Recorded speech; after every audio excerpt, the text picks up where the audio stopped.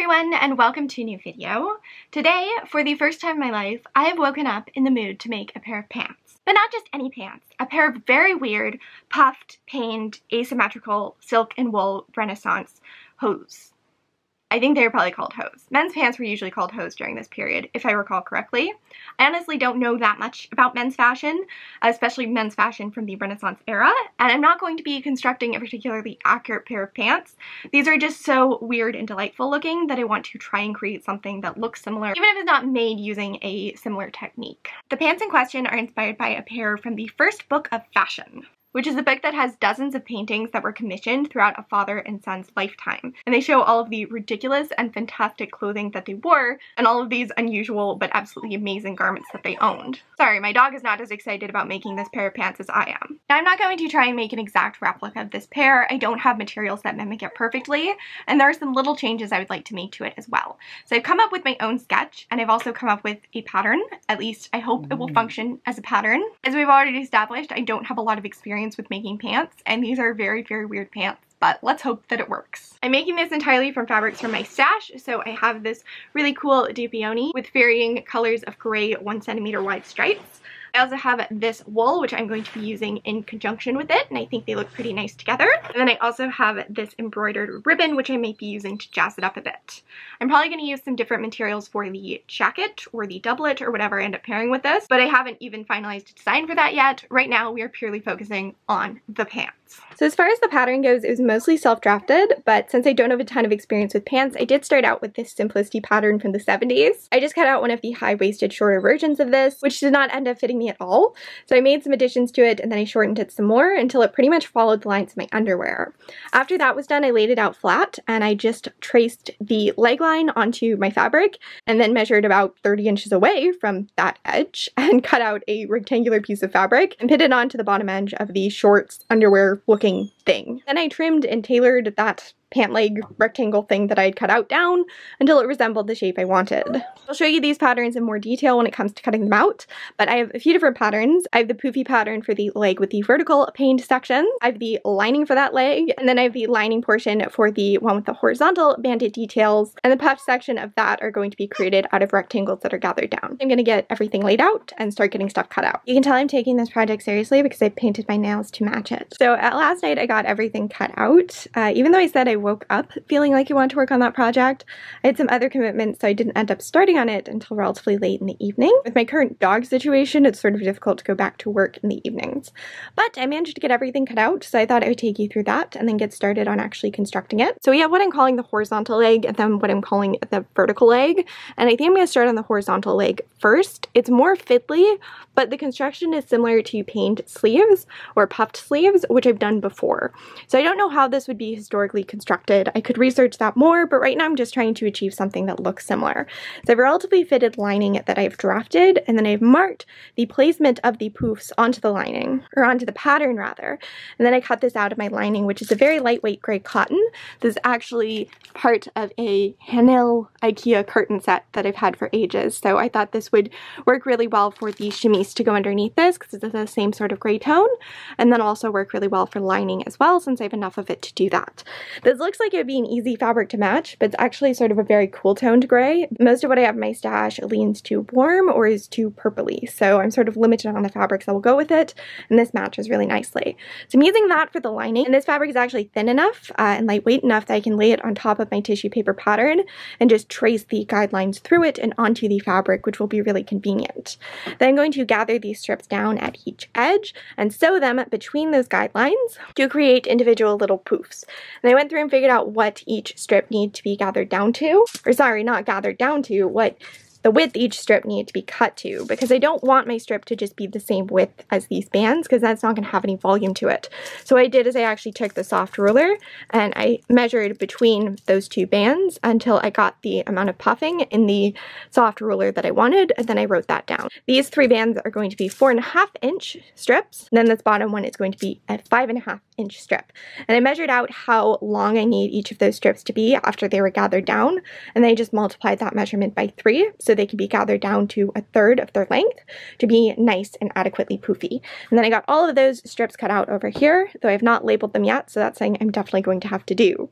As for the top part, I'm going to have each part made out of a different material. So one half will be striped and one half will be wool. So I've just cut this pattern out of 2 pieces of wool and 2 pieces of silk. I'm going to line the silk side with the wool, and I'm going to line the wool side with the silk, just so both sides are the same weight and will have the same approximate drape to them. So those are all of the components for the poofy horizontal leg, except for the banded details that will go between each poof. And those will be made out of wool and topped with the lace, but that will be easy to cut out later on. Then over here I have everything for the horizontal leg, and maybe I'll just lay that out and show it to you as well while I'm at it. So this leg is going to have its silk paned portions and a solid wool lining. Since those paned portions are going vertically on the leg, I cut them so the stripes will be going vertically. So I cut out a whole bunch of these strips, and I want each paned portion to be 3 pieces of silk wide. They will be sewn as tubes and then turned right side out. So I cut them to be 6 strips wide, so that is the width I want doubled, and then I'm going to use a single stripe on either side for 1 centimeter wide seam allowance. This is cut from lining, and this is a relatively fitted pants pattern, but not quite as fitted as the one the puffed pieces are being laid on top of, though they were all drafted from the same starting pattern, so they should have a similar shape despite being slightly different fits. And this pattern is going to be what the lining is cut from. It's also serving as a guide for where the paned portions will be. So I plotted out where the tops and bottoms of each strip are going to be, and I'm also going to use this as a guide for cutting the strips to the correct length, as well as the positioning of them. You can see it has a dart at the side and at the leg to offer some shaping. So this is the lining for that leg, but the actual lining layer that you see underneath the paned portion is cut out of wool, and it's much wider because it is going to be gathered down to create that sort of flouncy effect. So what I actually did to create this is I just traced another copy of the lining pattern I just showed you onto tissue paper, or tracing paper rather. The difference was that I slashed that in 2 places on both sides, so 4 places in total, and then I added 3.5 inch wide extensions at those points, and this was cut out of the wool, as I said. And this will use the same upper sort of underwearish looking pattern that I drafted earlier based on that 1970s pattern. So that is everything all nice and cut out. And the first step for that is transferring the puff placement onto the cotton lining and then sewing up the side seam of those pieces. So that's what I'm going to do right now. I have had a very productive hour and a half. I got the puff placement marked on the lining for the horizontal panel, and then I sewed those 2 pieces together with a 3/4 inch allowance down the side edge. I also went through and measured all of my strips and cut them down to be exactly 3 times the width of the portion they will cover. And then I backstitched at one end and sewed a 1/2 inch away from each edge using a relatively long stitch length and leaving my thread tails long at one end. And then I can just pull on those thread tails and gather the material down, and once it is gathered down to the correct length, it is pinned to the bottom of that appropriate puff. That edge is sewn down, then the top edge is gathered down, pinned, and that is sewn down as well. In addition to doing all of this, I have also sewn all of my little paned portions for the vertical leg, and I just folded these with right sides facing each other and stitched 1 centimeter away from the raw edges. Then I used a method I detailed in my last vlog to turn them right side out, the way I do with all tubes. And I just do that using a very large needle and a piece of cord. The cord is tied off at one end of the tube, and then the needle is threaded through the tube all the way through the other end, and then you can just pull on the cord and it will turn itself right side out. So I did that for all of the tubes, and now they just need to be pressed. So this is how they look freshly turned right side out, and this is the one that I have ironed. So I have 9 or 10 more of those to do this process with. Through and marked the paned panel portions onto the cotton lining, which is what you see right here. So now that that's marked, I can go ahead and sew up the darts in this to form it into a pant leg. I also have the lining piece for the paned portion that will go over top, which has a bit more volume to it. The more I was looking at this, the more just drab it looked in comparison to the other leg, which is made mostly out of silk and will have bands made out of this lace going horizontally across it. I want to incorporate some of that trim into the bodice, and I only had 8 yards of it. I need quite a few yards to go between the puffed portions, but I did have enough that I decided to just add a few rows of it onto this layer that you will kind of see through the silk panes that go over top of it.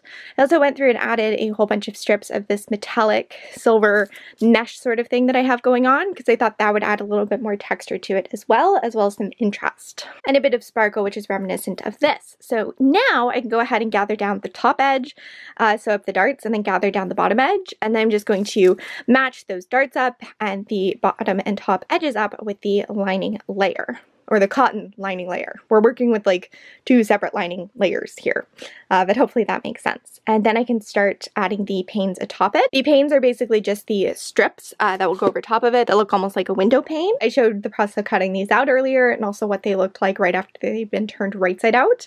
And at that point I had one pressed and now I have them all pressed. So they're just hanging out over here on my tripod in front of my unicorn. So after the wool lining is gathered and sewn atop the cotton lining, I can start getting these positioned on top of both of them, making sure they line up with the markings on the cotton lining layer. Okay, so I went through and gathered the wool layer with all of the ribbons and mesh attached to it down to match the top and bottom measurements of the cotton lining, and then I just aligned the edges and the seams and got them sewn together. So the next step is going to be pulling out the cotton lining pattern and using that as a guide to cut all of the paned strips that will go atop this, and then I can just match them up with the markings I've already added to the fabric. So all of these strips have been cut to the right length, and I actually have 2 strips that I didn't even have to cut into, so that worked out fantastically. Looking at this now, there are a couple that are slightly too long, so I'm going to trim those, but for the most part they are all cut, and then I've just labeled the top edge so I know what order they go in, and now I just have to get them pinned on to the top and bottom edges of that pant leg. I sort of forgot to film, but all of the pinned portions were pinned onto the edges of the wool lining and then basted on, and then I actually sewed up the inseam as well. While I was at that, I also got the remaining puff gathered down just by pulling on those threads I sewed with one end left loose, and once it was gathered down to the right length, I sewed on the bottom edge, then I gathered the top edge and sewed it down as well, leaving me with this. Off camera, I went ahead and made a 1-inch wide tube of wool, which I'm just going to top stitch between each of these puffs, and then on top of that I'm going to sew on some lace. So that's what I get to spend the next half hour or so doing. So I didn't film it, but I sewed up the inseam of the upper portion, and I sewed the outer and the inner layer of the upper portion together around the top edge, as well as around the slash at the front, and I will try and show that in more detail later. But I did go ahead and sew the leg with the vertical bands on. I sewed it on using a 3/4 inch allowance, and I just stitched a 1/4 inch away from that first line of stitching, and I'm going to use pinking shears to cut off the excess seam allowance relatively close to that second line of stitching. I also got most of the wool bands sewn on between the puffed portions on the horizontal layer. So now I get to go through with my lace trim and just top stitch that on top. I'm trying to decide whether I'm going to do that by hand or by machine, and I'm leaning towards machine. And once that's done, I can do up the inner leg seam of this as well and get that sewn onto the upper portion. And then I will have something resembling a pair of pants, which will be very exciting. So all the trim is on this leg, and I just went through and pinned and then sewed up the side seam, and I made sure to match all of the bands of ribbon so they would line up when the seam was sewn, and I think I did a pretty decent job. So I sewed this the same way I sewed the pant leg onto the upper portion, so just with a 3/4 inch allowance and then another line of stitching a 1/4 inch away from that. And then I'm just going to trim this down with pinking. My camera rudely ran out of batteries, though I probably deserved it because it's been flashing red for like half this video. I've just been hoping it won't automatically turn off. But basically I don't want to add any additional bulk to the inseam just because that can get uncomfortable, and this is already pretty thick given how much material was required to make this look adequately poofy. So I don't want to add anything to make it thicker, so I'm just going to trim it and hopefully it won't fray too much. It's not like I'm going to be wearing these frequently enough that I'm worried about the edges fraying and breaking down. Now both legs are sewn on. I just tried them on before clipping off the excess seam allowance, and I'm gonna be honest, they look a little silly. And I know you're probably thinking, we knew they were gonna look silly, they're ridiculous Renaissance pants. But just the shape of the upper portion is a little too shorts-like, and it just looks awkward where the legs start.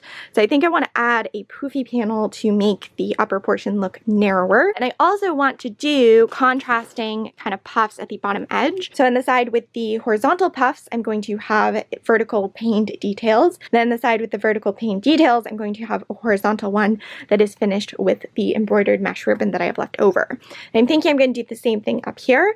So on this side, I will have a paned portion with silver mesh lining to incorporate some of the silver I used on this piece. And then on this side, I'm going to have a horizontal sort of ruched puffy detail, and then it will finish off the top edge with more of that embroidered ribbon. So I just cut out a piece of scrap cotton following the bottom edge of this pattern for the upper portion, and I pinned that in place. And then while that was on, I just traced out the lines I want this upper puffed portion to follow.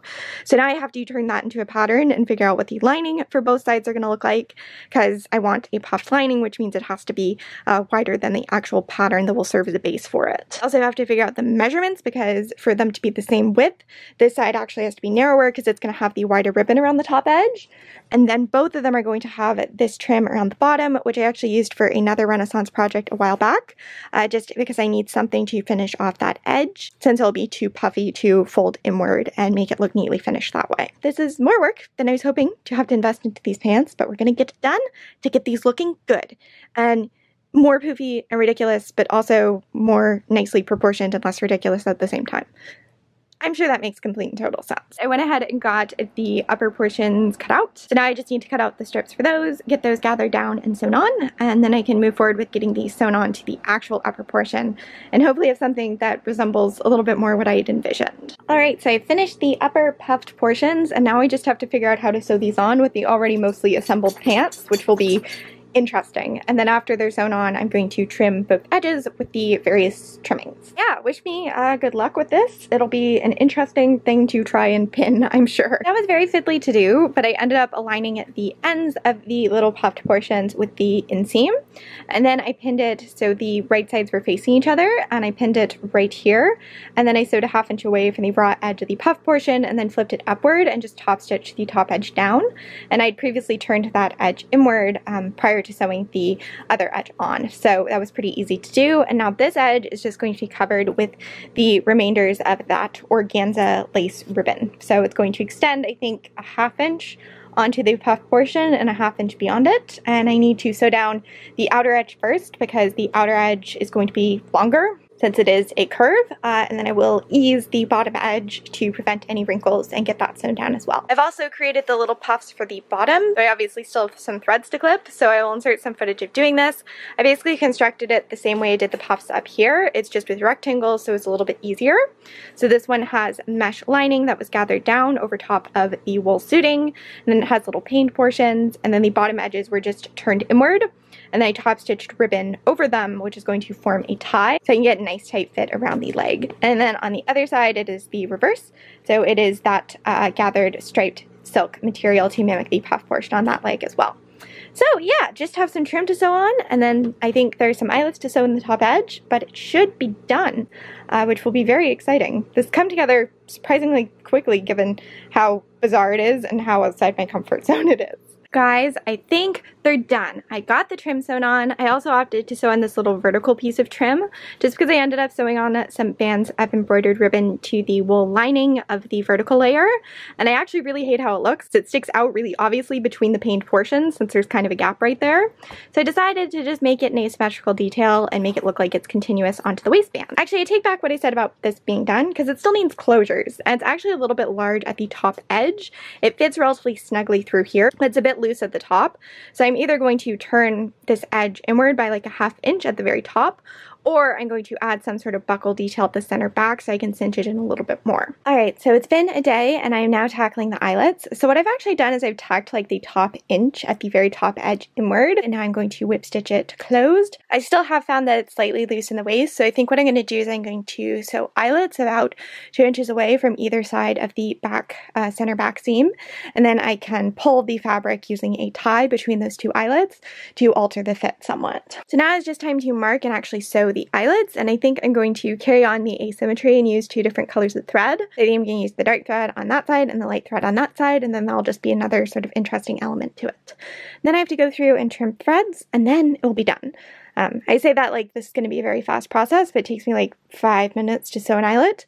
Probably more actually, because I'm a bit out of practice. It's been a few months since I've sewn any. And since I don't want the fabric to gape here and it's not particularly sturdy fabric that will cinch in on its own, I'm gonna have to place the eyelets pretty close together. So it'll be a bit. And actually, before I sew the eyelets, I've decided to sew in a little facing to both sides. So originally when I was doing this, I was going to line the silk side with the wool and the wool side with the silk, so they would be the same thickness. And then the eyelets and the drape would be symmetrical on both sides. But I didn't want any of the wool to show through around the edges of the silk and vice versa, so I decided to line them with the coordinating fabric. But that means that the silk side is much lighter than the wool side, and that has its drawbacks when it comes to actually wearing them, but it's going to have further drawbacks when it comes to the eyelets. Because the eyelets, you're pulling the thread and putting tension on the material, the thickness of the material will kind of dictate how large the eyelets are. And I want the eyelets to be symmetrical on both sides, even though they're going to be different colors. I've just made a strip of the coordinating fabrics and turned the edges inward, and then I've added another narrower strip of the same material inside of that. So there are 2 layers of silk on this side and 2 layers of wool on this side. I'm going to whip stitch the edges of those down, and then both sides will have the same thickness and density of material, and hopefully the eyelets will end up looking really similar. Alright guys, all the eyelets are done. There's only a little bit of blood on the interior from where my very out of practice fingers got pricked. I also just went ahead and turned a narrow strip of silk into a tube and then turned it right side out, and that is going to function as lacing. And since the lacing is a little bit thicker, it sort of hides the gap between the pieces and prevents me from having to use a modesty panel. So I sewed a couple eyelets in the back, and I sewed in a little lining for them, just like I did with the front, so the thickness of the material would be correct on both sides. And I marked the placement on the front too close together for them to actually hit the lining layers. So now there's a little mark, and I end up sewing the eyelets past that mark, but it's fine. I can just use these ties to cinch in the top of the waistband even further. With all of my eyelets done, I think I'm going to put on some socks, put on some shoes, and pop these on so I can get some worn photos.